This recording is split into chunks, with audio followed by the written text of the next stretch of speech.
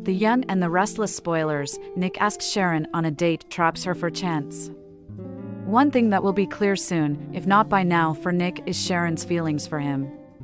She wants Nick, she really wants Nick all to herself, and it's getting more and more obvious with time. That being said, when Nick does notice, he may try to reject Sharon.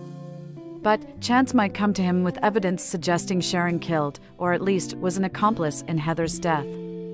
Knowing he's probably the only one who can get a hold of Sharon, and how maybe Nick will call her up and ask her out on a date, a real date this time. Sharon's gonna show up, all dressed up, maybe it'll be at Nick's place. But the next thing we know, Chance knocks at the door to get her in handcuffs. How will she react to this betrayal? Betrayals. Things are about to get messy between Sharon and Nick on The Young and the Restless.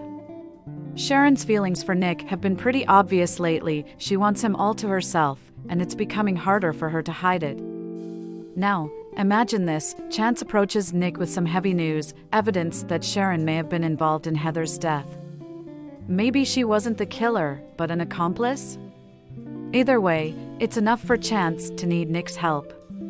Since Sharon trusts Nick more than almost anyone, Chance knows Nick is the key to luring her into a trap. So, he might call Sharon up and ask her on a date, a real one this time, making her believe it's a genuine effort to rekindle their relationship.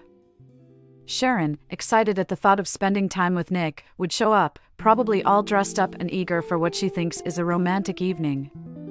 Maybe at Nick's place. But the moment she walks through the door, things take a drastic turn. There's a knock, and when Nick opens it, Chance is there, ready to arrest her. For Sharon, this isn't just about being arrested, it's about betrayal. Nick, the man she thought was on her side, is now handing her over to Chance. The fallout from this betrayal is going to be huge.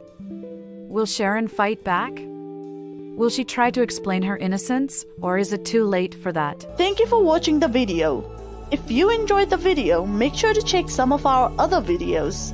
And we hope to see you again in the next video.